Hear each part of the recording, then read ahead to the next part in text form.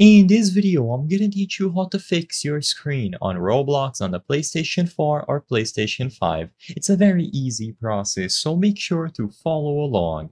In this video, I'm gonna teach you how to fix your screen if you notice that the borders or the resolution is being cut off. Maybe something is stretched or it isn't filling the whole screen on your monitor or TV when you play Roblox or any other game. All that you have to do to adjust this is to do this process outside of Roblox. So instead of doing it inside of the game, go over to the home screen of your PlayStation 4 or PlayStation 5 and access the settings. Now, visually, I'm going to show you how this process looks on a PlayStation 5. However, it is also going to work on the PlayStation 4, so just follow these steps. First, in the settings, find the sound and screen category if you are on a PlayStation 4 or screen and video if you are on a PlayStation 5.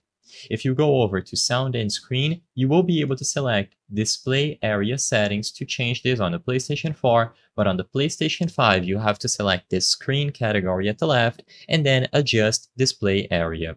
When you go over to the options to change the display area for your PlayStation 4 or PlayStation 5, you will be guided through the process and you will get instructions on how to manually adjust this display area. So as you can see, you can press up or down on the D-pad accordingly, and the borders will either grow or shrink. You have to make sure that the balls at each corner of the screen line up with the border of your TV or monitor. As long as they line up properly and you enlarge or shrink them accordingly, you will be able to get the best experience possible and fix your screen on Roblox or any game on your PlayStation 4 or PlayStation 5.